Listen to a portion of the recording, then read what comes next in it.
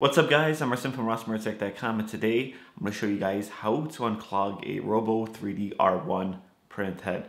Now, I know you guys have probably been wondering, why haven't I done a video in such a long time?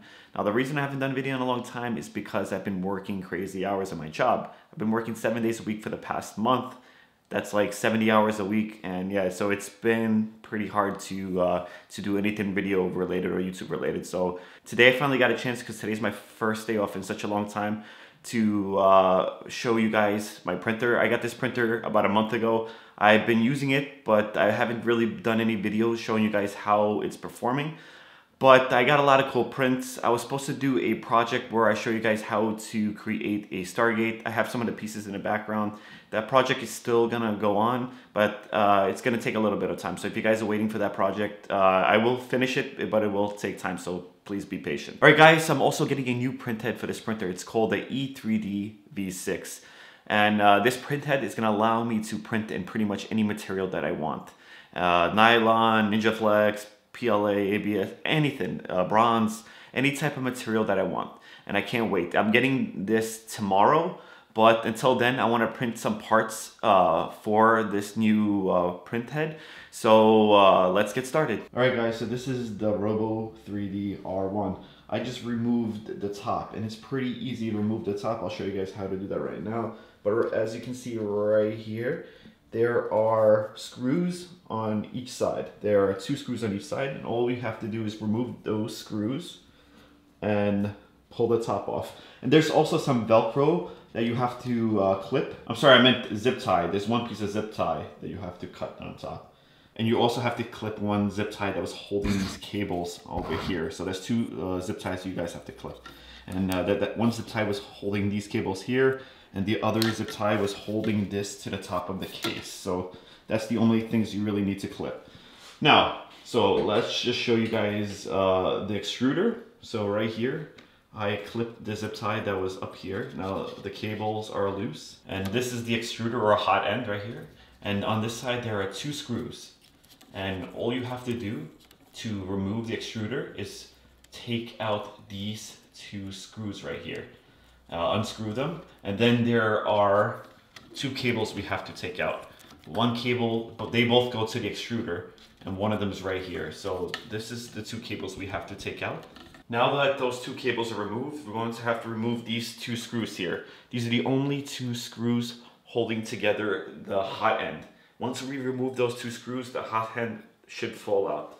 Now all you have to do is just shake it out, and it should pop out.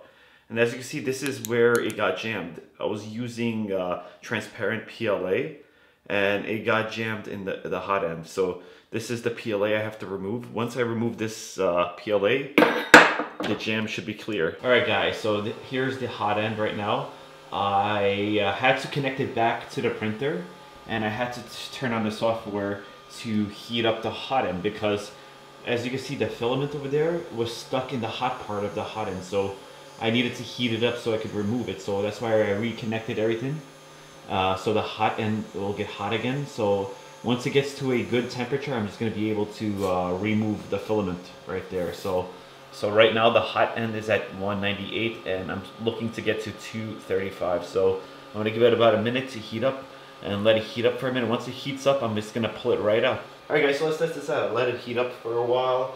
Let me get my tools here. I'm just going to hold this in place and not let it fall out, and I'm just gonna grab this end. Let's see if it pops right out. And there it goes. That easy. It's coming right out. Gotta do this easy. Don't try to pull it out too hard, or it'll break even more.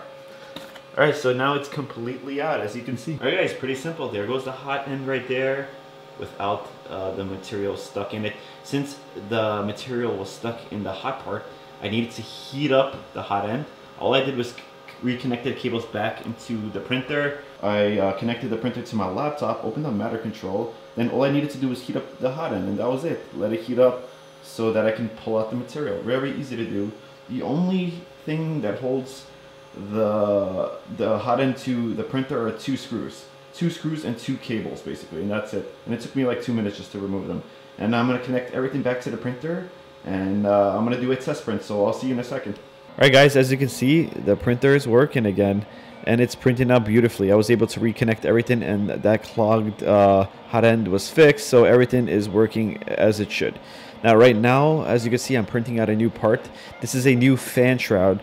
Once I get my new E3D hot end, this is going to be the fan shroud that's going to go onto this printer. It's a 40mm fan that's going to go on this shroud, and it's going to blow cold air directly onto the hot end. So I'm excited to get that new hot end.